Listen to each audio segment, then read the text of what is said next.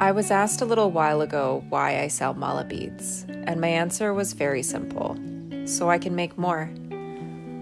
It's been liberating for my soul to find that my creative endeavors are supplying jobs to people that want to work. The thing I love about Indonesian culture is that they don't count time the way we do where I come from, and they believe strongly in enjoying each moment and sharing with each other. It's so inspiring to sit beside them as they laugh amongst one another, chatting the day away while bringing my designs into creation. They're eager to get it right, patient to fix mistakes, and grateful for the work.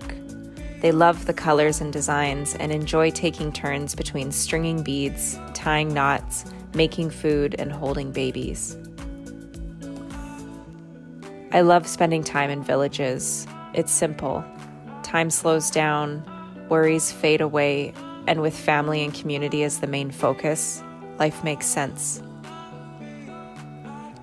We chat about the purpose of the mala beads, and as I explain that they're used for counting while reciting mantra in Hindu tradition, they excitedly educate me about their own beads that they use for prayer in the Islam tradition, called tasbih.